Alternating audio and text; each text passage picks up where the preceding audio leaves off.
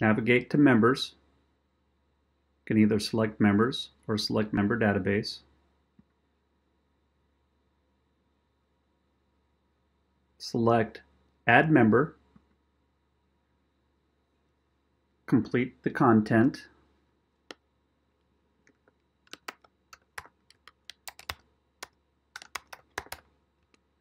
Provide a login.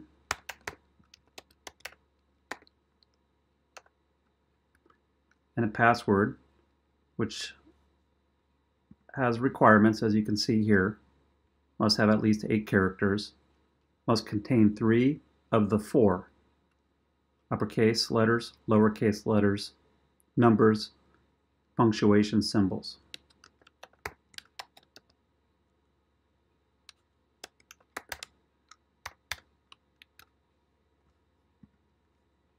For date hired, use their service comp date.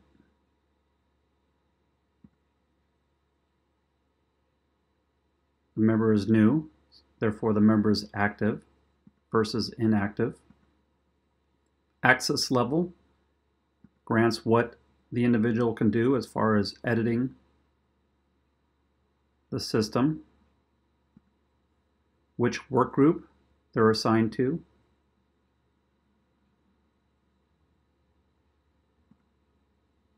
and the employee type.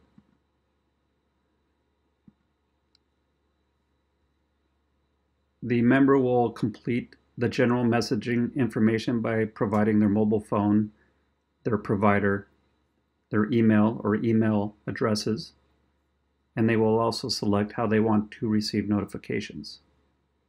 You will also want to include which schedules they're permitted to work by selecting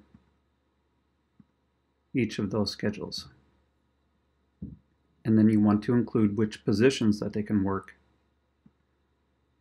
As far as the remaining content, you can complete as much as you can now as you create the new member, or you can come back to it later when they're able to provide some of this information. Once this is complete, save the information.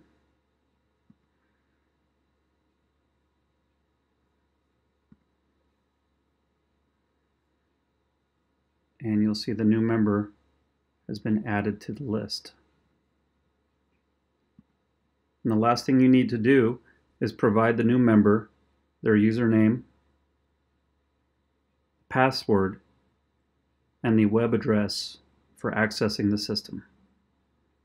If you have any questions, contact the system administrator at the upper right-hand corner.